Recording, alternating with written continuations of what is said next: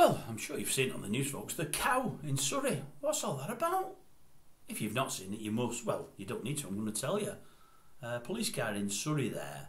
There's a cow that got loose last night and it's roaming the streets. And they say it was charging at a couple of folks. I'm not so sure about that. It looked like a calf. It looked like it was a few months old. No size to it or anything.